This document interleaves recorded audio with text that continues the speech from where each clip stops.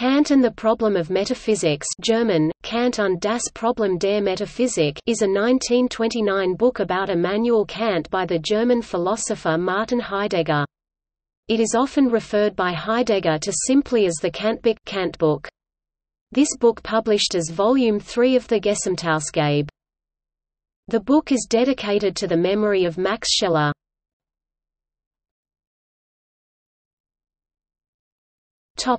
Background. During the 1920s, Heidegger read Immanuel Kant extensively. The Kantian influence is pervasive throughout Heidegger's most celebrated and influential book, Being and Time 1927. The Kant book can be seen as a supplement for the unfinished second part of Being and Time.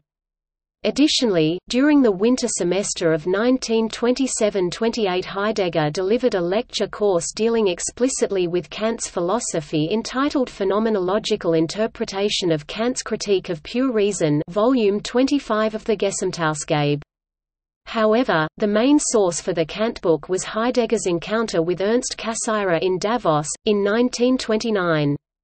It is here Heidegger begins to develop his unique interpretation of Kant, which places unprecedented emphasis on the schematism of the categories.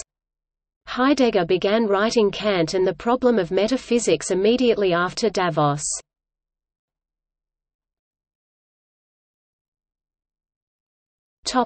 Reception. Cassirer, like most Kant scholars, rejected Heidegger's interpretation of Kant. According to Michael J. Inwood, Heidegger implicitly abandoned some of the views he expounded in Kant and the Problem of Metaphysics in his subsequent work on Kant.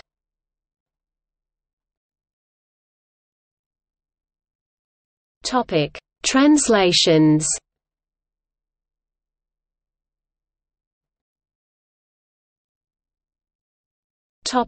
English translations. Martin Heidegger, Kant and the Problem of Metaphysics, trans. By James S. Churchill, Bloomington, Indiana University Press, 1962. Martin Heidegger, Kant and the Problem of Metaphysics, trans. By Richard Taft, Bloomington, Indiana University Press, 1990. Taft notes Churchill's translation occasionally falls into awkward and misleading renderings of the original that make it hard to use today. The primary reason for this is that Churchill's translation is one of earliest translations of any of Heidegger's works into English, thus predating most of the now established conventions in Heidegger scholarship in the English-speaking world.